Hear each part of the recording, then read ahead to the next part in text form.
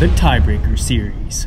3, 2, 1, and we are live. What is up, CP Elite family? What's up, CP? Chad here with Andrew, tiebreaker number 52. Andrew's filling here with Tim, but we got a great show for you, all about mindsets. So mindsets are kind of one of these things that, you know, if your mind's not right, you're not going to be able to, you know, like everything else follows. Everything else follows the mind, right? So if you get in a rut or something like that, you know, you need to be able to change your mindset. You know, change your mindset. So let's talk about a little bit to start with. What's some things you can do to kind of change that mindset if you're feeling down or you're just not acting like you should be, you know, from an athletic standpoint?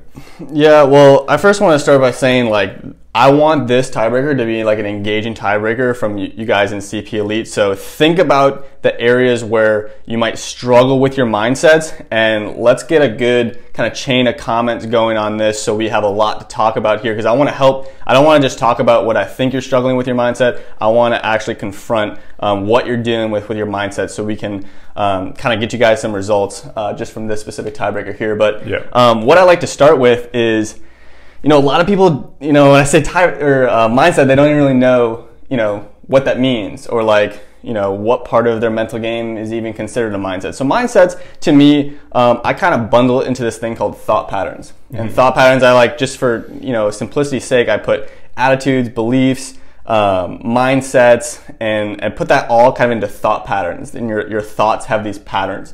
And because I'm sure you can notice in the matches or whenever you're playing, you know, a certain situation might arise, and then that makes you respond a certain way, and you either get negative, or you get a mental breakdown, or you get an emotional meltdown, or something that you don't like occurs. Yeah. And you have to ask yourself, okay, why is that happening? And it's because it happens because of thought patterns. So the easiest way I can describe thought patterns is you think of like, this isn't really applicable here in Florida, but as it gets more into winter up north, when the snow falls and you're on a hill and you're sledding, you know, the first time you kind of keep going down that hill, you form like these ruts. And you might like do something cool and, you know, like go in a different way, like the first 5, 10, 15 times, but eventually you start hitting the same divots. And kind of no matter where you start, you're going to hit one of these divots, and the more you hit it, the deeper it gets and the more likely you're going to follow that path next time. And that's kind of how our brain, our thoughts have worked over the course of our life. So the more we think a certain way, the more it creates that divot in that thought pattern. And, you know, we can only think about our thoughts so much. You know, we have to engage in the day, we have to be at practice, we have to be at school, we have to be at our job or whatever. And so we can only think about our thoughts maybe 2% of the time if you're really, really engaged. That means 98% of the time that you're alive and living, your thoughts are following a pre-designed or predestined pattern that you've created. And that's what a mindset is, or that's what a thought pattern is. And it's really, really hard to change that. So to kind of answer your question, I first wanted to kind of explain what a mindset is or what a thought pattern is. The best way to do that is like this saying that I always follow, like, make routines to break routines. Like, everyone kind of just has this like hope and wish, like, oh, you know, I'm just going to be positive when times are tough, or I'm just going to, you know, whatever. And it doesn't work. Usually the tough time comes and they get all upset again. So what it really takes is, like, you got to be disciplined in what you're actually doing. So luckily for CP leaders, you guys have the blueprint. That's a massive routine that I'm sure almost all of you have seen the benefits from that. So it comes down to really being disciplined with your day, and the best way to do that is routines. And I'm as you know, I'm very much of a routine guy. I just actually created a different morning routine last night. But everyone's going to do their routine a little bit different. We have a couple different schedules for the blueprint, and you can do your personal routine however you want it, but you should have a routine.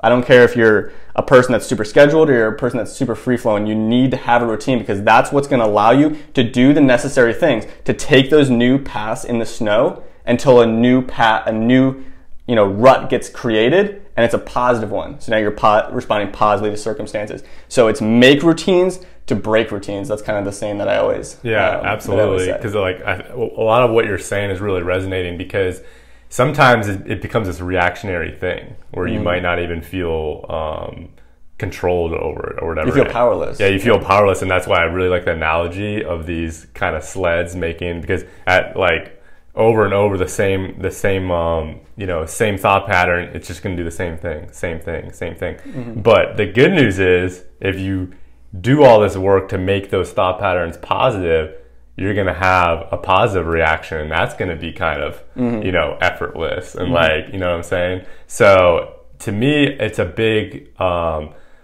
like this idea of momentum. Like, you can build up this kind of positive momentum, and then you have these positive reactions, but it can spiral the other way, negative reactions. So to me, I love what he's saying with the routines.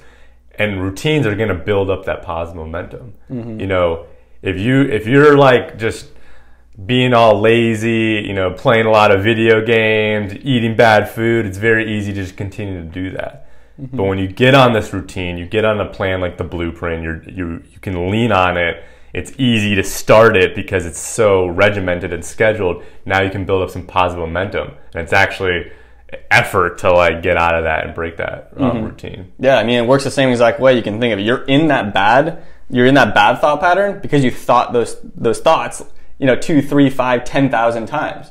Well, it's going to take consistency to now like change that thought pattern, and that's what everyone kind of does, or a lot of athletes do, is they do something for a day or for 5 days or for 2 weeks, and they're like, oh, I'm not getting any results. It's like, well, it takes a while to make these changes, but the cool part is, it's going to take once you're in that place, just like you're saying, now it's hard to get out of that place. Now you're always responding positively to circumstances. You're not having emotional meltdowns. You're not having mental breakdowns. And it's really cool. The athletes that are on the blueprint, the ones that are really, really engaged, I know you by name. I know who's following this. And what maybe some of you don't know is we can see who does the blueprint on a day-to-day basis. We can see how much time is spent. We can see how far they went in it. We can see the match point blogs they read. We can see everything. And it's really interesting because the athletes that do it every day see absolutely crazy results. And it's the athletes that might not do it every day that might not be totally bought into the program.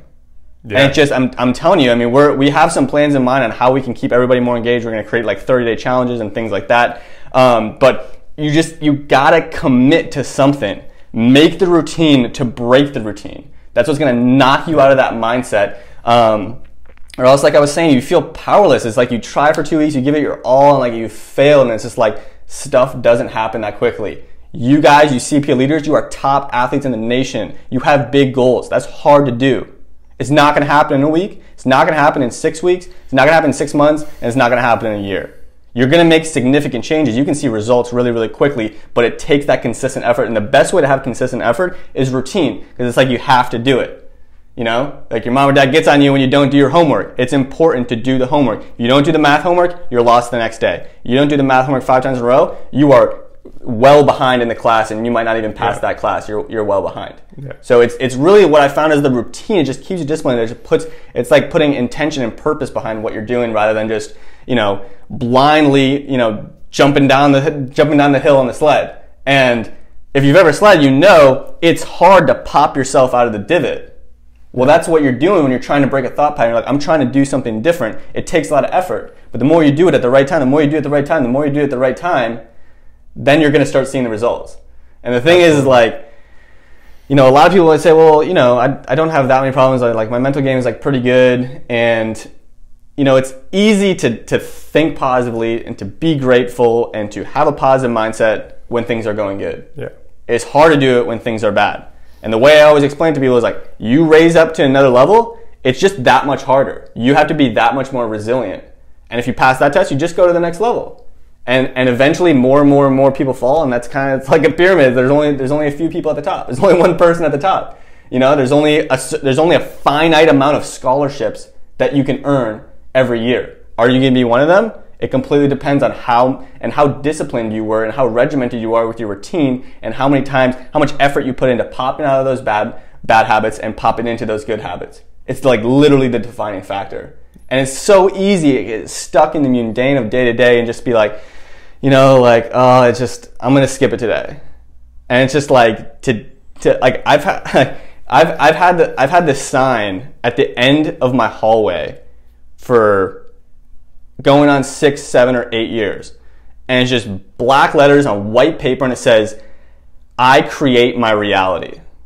That's what you're doing every day.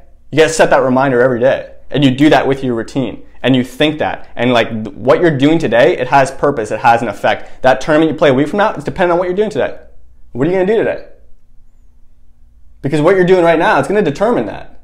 It's too many times we're going through a day-to-day and we think it doesn't matter. We think it's not making a difference because we don't see this immediate result. It's not like throwing the popcorn in the microwave and 30 seconds later it's ready. It doesn't work that way. And you need to have, that's the biggest mindset shift that you need to have, that this takes time. You have to be patient. You have to be consistent. It's just as hard for everybody.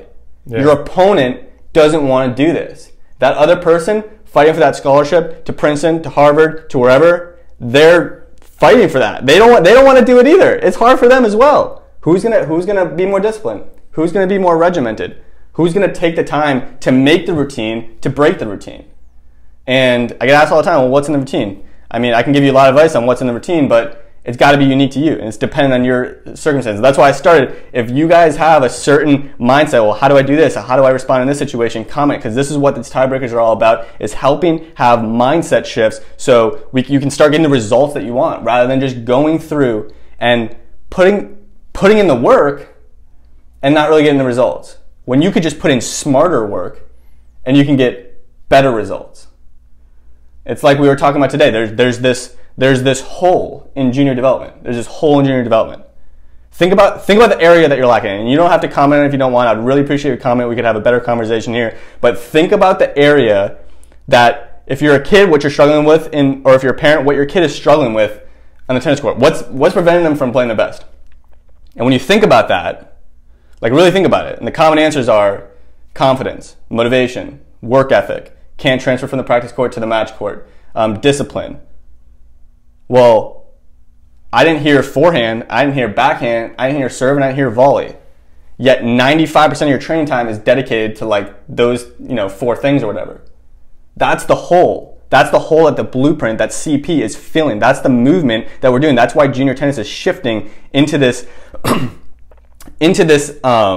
form of training where you're actually filling in the hole on the stuff that actually matters, that's actually going to get you the results. And it really starts with that thought patterns. Your thought patterns will dictate every single element of your mental game, every single element of your physical game, even when you're physically training. So many have thought patterns when they experience pain, they quit, right? That's a thought pattern. And how do we break that with the physical training? Yeah, so our physical training, especially when you come here in person, we take the whole blueprint regimen to a whole nother level when you get here in person. But we use physical training to train a mindset. We train a mindset with that. We train a fight or flight response. Choose fight, don't quit. You're capable of so much more than you think. And we use very safe physical training to do that. That happens to be really amazing training for your body on the tennis court as well. But it is unparalleled, the mental gains that we see in the gym, like 10 feet that way. The mental gain, I can't tell you, people accomplish stuff that they never thought was possible. And guess what that did for them on the court? Like, I'm talking like they feel like Superman, Superwoman. Yeah, absolutely. And shout out to Anna Katz is just one example. She came in here on the first day. What did she hold? A minute 20 lunge? Less than that. Maybe even less than that. She came in for the elite experience roughly maybe 3-4 months later, back-to-back 5-minute lunges. That's the kind of gains that, and it's interesting, it's like that's the kind of gains that actually exist inside you already. Yeah. You just haven't tapped into it yet. And that's what's going to be required of you as you step up in level. It's going to be required that you're at that level, because to play 7 matches in a row, to beat top seeds again and again and again, that's challenging, that's hard. Are you training like that? Are you training with the same exact mindset? Are you going into practice? And I forget who I was just talking to. I just had a jump start with an athlete, and I said, do you prepare for practice like finals of the hard courts? Do you treat it that same way? Do you warm up the same way? Do you think the same way? Do you eat the same breakfast? Did you go to bed early last night? And I'm not saying you go ruin your entire life and just be super dedicated person here, but there's obviously a balance of that. But it just goes to show, how bad do you actually want this? Right. And so it's like, it takes that mindset, and that's that's growth, you know, and, you know, growing pains are a real thing. They're a physical thing, but they're also a mental thing. And it's really, really challenging to really harness what you're actually capable of. That's what the elite experience and our kind of mini camps here are for, is really altering the way you previously thought about yourself. Altering that to the point where, wow, like in a matter of 1 day, 3 days, 5 days, I'm 300% better. Yeah. And the interesting thing is that exists in all of you guys. Every single person that's watching this, or for all the parents, all your kids, their potential is so much higher than where they're currently operating. And the gap between that is their mindset. And they shift it with routines by being consistent with and being disciplined with the stuff that's necessary to do. You know, make routines to break routines. No, you hit it on the head when you're saying, hey, do you go to practice like you're going to play the finals of hardcore? Like the biggest problem with training, and this is coming from a physical trainer kind of standpoint, is people don't train with the same emotional, intellectual, spiritual participation as they do when they compete. Like, it's impossible to mimic it, but people aren't even attempting it. Like, you have to go into the gym and take it that seriously. Otherwise you're just going through the motions, and that's the biggest problem. That's this gap we're talking about. And, you know, the gyms that we've been in and the professional athletes that we've been around, like, they train at this level. It's a crazy thing to see. Yeah, I mean, it is really crazy. You know, physical training is a great way to shift that from that mental standpoint, because it's so real and it's so like in your face, like you can't escape from it. But I'm sure all you CP athletes, you know what it's like to hold a 5-minute lunge, or at least try to hold a 5-minute lunge. And this is just a small example. Are you sitting there trying to block out everything because it's so painful? Or are you sitting there and focusing on firing your muscles harder regardless that you're in pain? Because when you're on the tennis court, you're not allowed to block out everything. You're not allowed to do it. You're going to lose. You need to be able to block out the pain, but you need to be able to focus on what you need to be able to do. You need to be able to stay in that calm, relaxed state. So physical training is such a good way to work on that, because it's so real and it's so in your face and you can't escape from it. Yeah, I mean, that's one of the best ways. We got a comment in from the Martellis. They said Olivia said she does her breathing and the affirmations to change her mindset. Yeah, absolutely. So that's the next thing I was going to say is, if you've had a jump start with me, then you know I'm really serious about pinpointing the things that are holding you back. Like, too many people are just general, I you know, have a mental break. I can't focus. It's like, well, what can't you focus at? At what points are you not able to focus at? Specifically, what situations? Because if you can pinpoint the situations, then you can create a solution for it. And just like I was saying, it's very easy to have a positive mindset when things are going good. It's only when things are going bad. So concentrating on, like, what if this is a bad time, this is a challenging time, and challenge, as you guys know, challenges are just another word for opportunity. If this is a challenging time, this is an opportunity for me to recognize and increase the way or change the way I'm reacting to this circumstance. And if you consciously do that enough, it becomes a subconscious response. And we talk about that a lot in the physical training, that flight or fight mechanism, that you're actually training this internal response that when things are hard and bad, you kind of dive into it rather than shine away from it.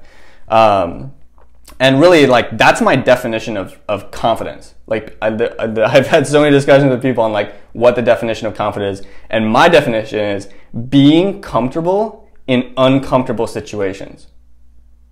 Because it's not just about feeling good. If it was just a feeling, every time you face a new challenging circumstance, every time you played a little bit of a higher seed, every time you went to a higher level tournament, you wouldn't be confident anymore. It'd be like this. But if you can build the resilience where you're comfortable in uncomfortable positions, meaning you are sure of yourself at times where people are usually unsure about themselves, that's confidence. So now it's not bothering you anymore. And that happens, you don't just gain that. That confidence is a skill. You don't just gain that by doing nothing. You gain that by pushing yourself every single day in training, focusing when you need to focus, and trying hard to push yourself out of those rivets in the snow and get and start creating positive habits. And the more you do that, the more resilient you become to adverse circumstances. The more resilient you become to adverse circumstances, the more confidence you have. The more confidence you have, the closer you get to your potential. And the closer you get to your potential, the better you play. The better you play, the closer you get to your goals. Yeah, absolutely. That's it. Boom. Maisie has a comment. She says, first of all, Maisie's coming down to South Florida here pretty soon. We're looking forward to training Maisie at CPHQ. But she says, I'm struggling with translating adjustment into actions. I'll start off making the correction and then go back to the old way without realizing it. Yeah, so that's just, Maisie, you're a young girl. It takes